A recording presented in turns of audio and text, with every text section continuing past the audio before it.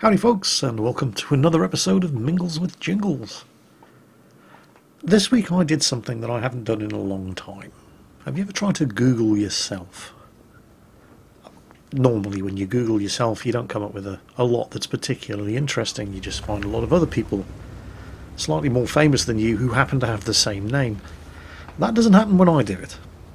And it's been a while since I did it, so right before doing this episode of Mingles with Jingles I thought, you know what, I'll give it another go and see what comes up.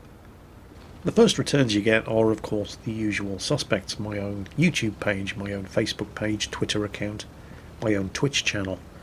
But then you start getting the interesting stuff. This one was actually quite new to me. Apparently now I have an Urban Dictionary entry, and I absolutely love my Urban Dictionary definition. You ready? Here it is. The Mighty Jingles. A guy from the UK who's 40-something years old. He sits on his ass all day making YouTube videos on mostly World of Tanks and World of Warships. That's it. And say what you like about it, but it's accurate. There's another hit that appears quite close to the top of the list whenever I Google the Mighty Jingles, and it's one that I've seen before but I've never talked about it. But it's still there for some bizarre reason. It still seems to be quite popular. It's actually a forum post made on the EU forums, and it's been there for a while now. Let's have a look. Yep, 31st of January 2014. It only has 2 pages of responses, but the responses are comedy gold. I'll read you the original post first. This is from Son of Nobby, posted on the 31st of January 2014 on the World of Tanks EU forums. The post is entitled, "I used to be a big fan of the Mighty Jingles until this happened. I was bored one day and had nothing to do, so I decided to try and platoon up with a friend.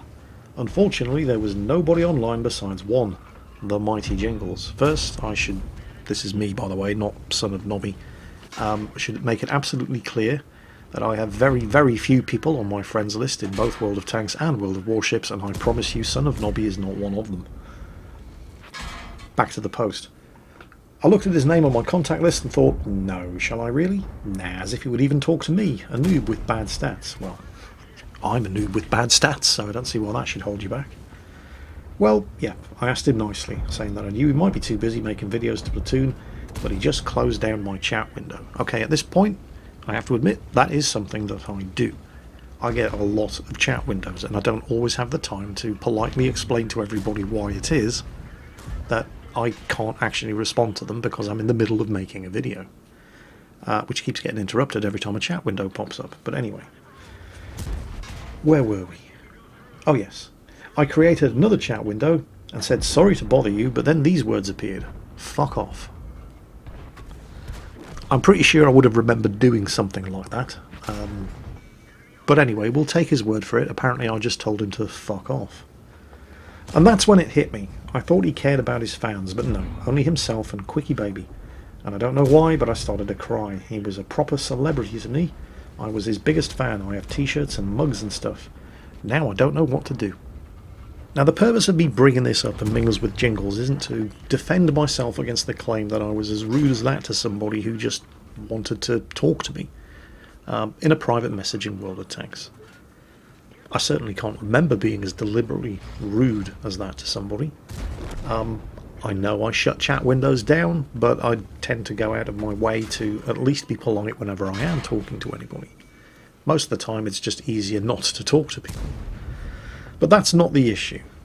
The reason I brought this up was because of the responses posted in this forum thread, which are an absolute goldmine of comedy. I'll pick just a few of them at random. Ecotech said, "Now you don't know what to do. Well, as harsh as this may seem, now you have the unique opportunity to get a life." Hending said, "This reminds me of the song Stan by Eminem." My particular favourite was posted by German Dunk on the 1st of February 2014 in response to the original post. And he said, "Every time Jingle spams me in chat asking how he should play the Centurion 7 or something, I tell him where to go in similar fashion. And those Kazna recruiters, my god, but they're persistent. Join our clan, please. We give you 5,000 gold. I'll tell you something else. If I ever find out who gave Cameron Diaz my number, I'll bloody punch them. 3 AM this morning she was texting me. Again, I don't care if she's gagging for it. A man needs his sleep. Special mention to Incompetence, who in the very next reply posted, "I suggest you bring out your pillow with Jingles' face printed on it and hug it tightly. It'll help make the pain go away."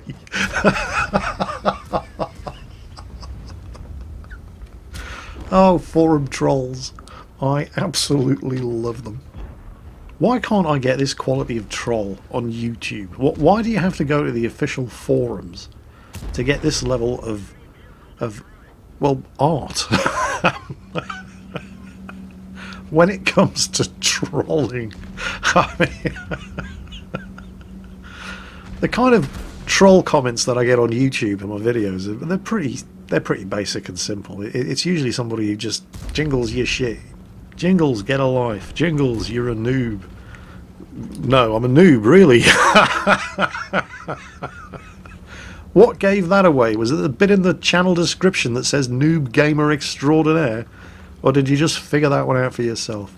I genuinely feel like the trolls on YouTube are just not trying hard enough. If you want a higher quality of trolling, you really have to go to the official forums, and these guys certainly didn't disappoint. So, yeah.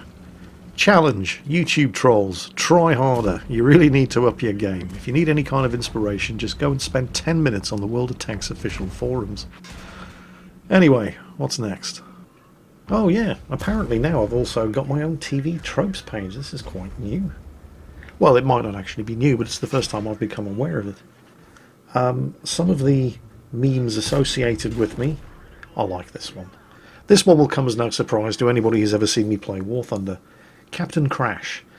As enthusiastic as he is about flying planes in games like War Thunder, he's a little less gifted in the area of bringing them back down safely.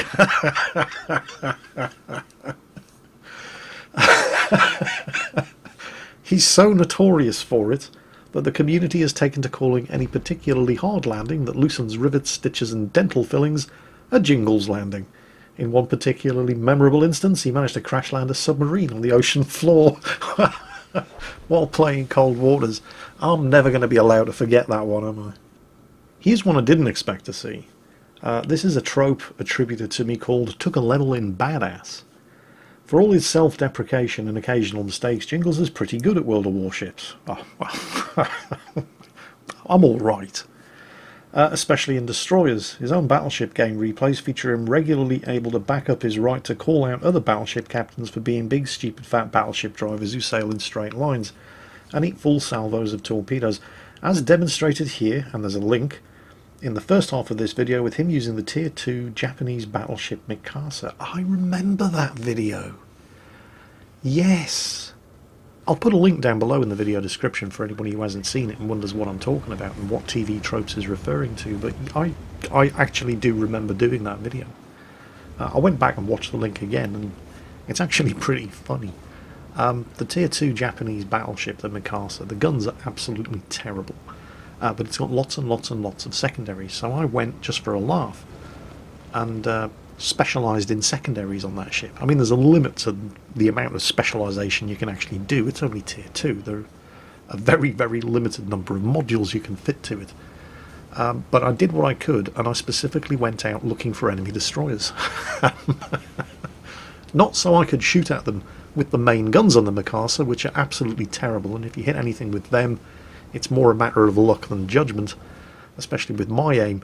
But yeah, it was a very, very funny game. I ended up dodging torpedoes at ranges of 7 kilometers or less from 1 cruiser and 3 destroyers. And I think I dodged 34 in total, and only got hit and eventually sunk by 2 of them. In fact, most of the damage that I took in that battle was actually from the guns of the cruiser, rather than at one point I can remember that one of the destroyers that was fruitlessly trying to torpedo me got bored and sick and tired of firing torpedoes at me and went to look for easier targets like other destroyers. I'll put a link down below in the video description. But yeah, I'd completely forgotten about that game, but it's actually linked in my brand new, never knew existed TV tropes webpage. So that was fun, I have to admit. It's always, you know, you always take a bit of a chance whenever you Google yourself, because everything that you find might not necessarily be things that you want to see.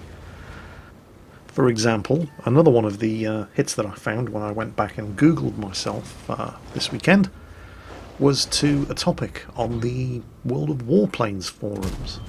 And it's not what you're expecting. I know that I have a bit of a history with World of Warplanes, and I know that I've said lots of very, very bad things about it, and seriously upset the very small World of Warplanes community. But this is actually World of Warplanes 2.0.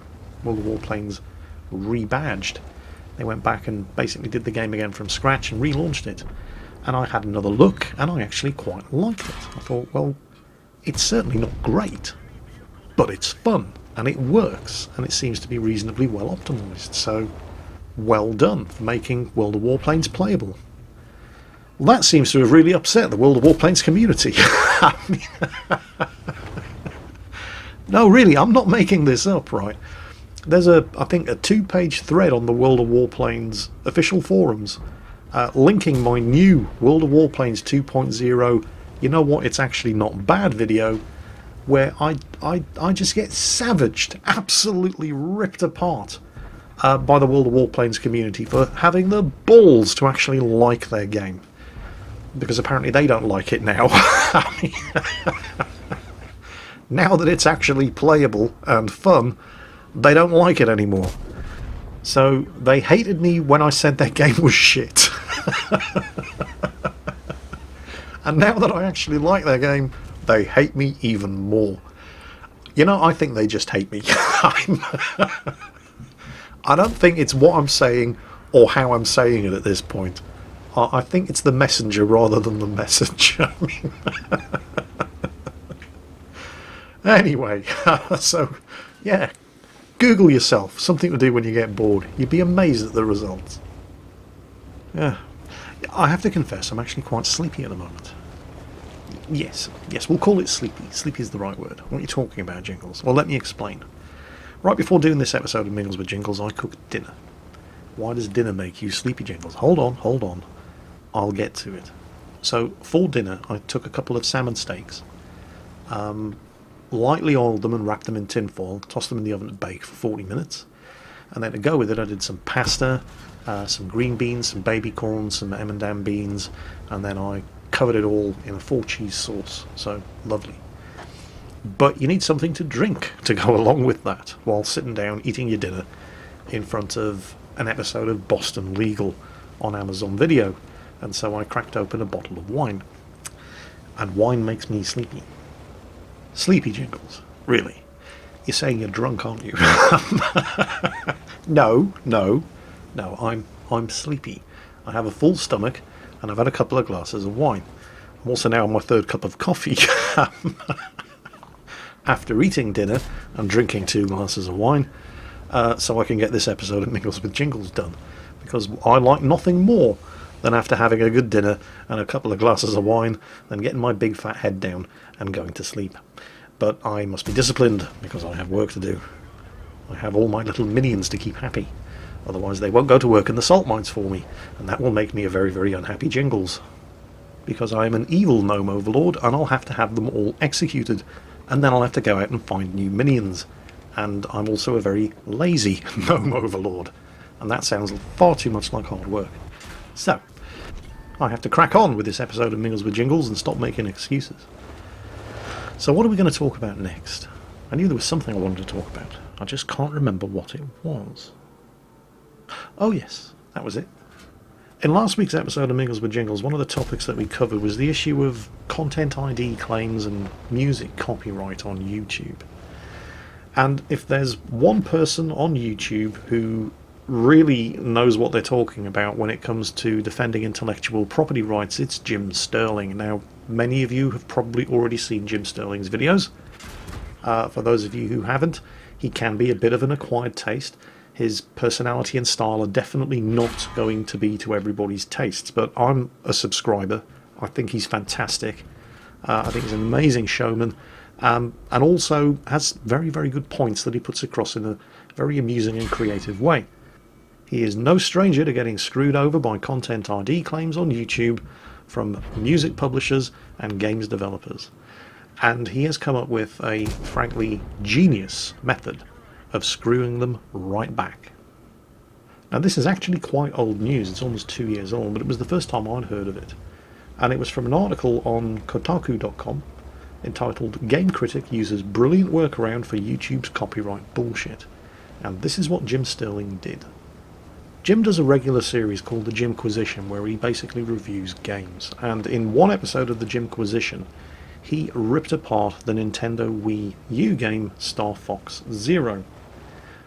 But what set this particular video apart was the revelation that he revealed to his audience right at the end of the video, who may have been wondering why, when they're watching an episode of the Jimquisition that was supposed to be about a Star Fox game, he had scattered game footage from Metal Gear Solid 5, Grand Theft Auto 5, and Beyond Two Souls in it as well. And he did it for a very, very clever reason. And to quote the man himself, the reason was Nintendo, because I'm talking about a Nintendo game this week. I've used Nintendo game footage, and that means Nintendo will attempt to monetize this video, even though the point of the Jimquisition is that it's advert free, thanks to his supporters' help on Patreon. So he hatched a plan. He went back through his older videos and took note of what footage had gotten slammed with Content ID claims in the past. He then went ahead and copied that very same flagged footage and stuck it into his new video. And he did this purely to screw with the Content ID system. Again, to quote the man himself, "I figured every time I talk about Nintendo I'm going to throw in other stuff that gets flagged by Content ID and just watch the corporations battle it out." He hoped that by pulling this stunt he could stop any company from monetizing the video at all, since it wouldn't be clear who really owned the footage in the first place. Now, those of us who've been brought up on a YouTube diet of World of Tanks, World of Warships, War Thunder, Cold Waters, Heliborn, you know, the kind of games that I like to cover, might not actually understand what the point of this is, because, well, why would a games developer or publisher not want people to play their game, record the footage and put it up on YouTube? I mean, isn't that free advertising? Isn't that going to be good for their game? I mean, I don't get it. And, well, you'd be quite right to not get it. Unfortunately, companies like Nintendo, for example, don't want anybody putting gameplay footage of their games on YouTube and monetizing it. So what Jim has done here... and remember, his Jimquisition series is advert free. It's paid for entirely by his supporters on Patreon, just like Mingles with Jingles. And since he's not intending to monetize the video in the first place, what he's doing, purely to screw around with companies like Warner Music Group and Take-Two Interactive, for example, is he's taking footage from Grand Theft Auto 5, which gets Content ID'd by Take-Two Interactive and Rockstar Games, and he's overlaying music from bands like Erasure, which gets Content ID'd and claimed by Warner Music Group. And they immediately attempt to monetize the video. But they can't. Because Nintendo have already Content ID'd the game and set the monetization status to not monetized. Which is exactly the way he intended the video to be in the first place. Thank God for Jim Sterling, seriously. The man is an utter genius. Anyway, link down below to Jim Sterling's channel, just in case you haven't seen it. And I appreciate that his presentation style is a little over the top, and may not be to everybody's taste, but if you can put up with it, the man is an absolute goldmine and a national treasure.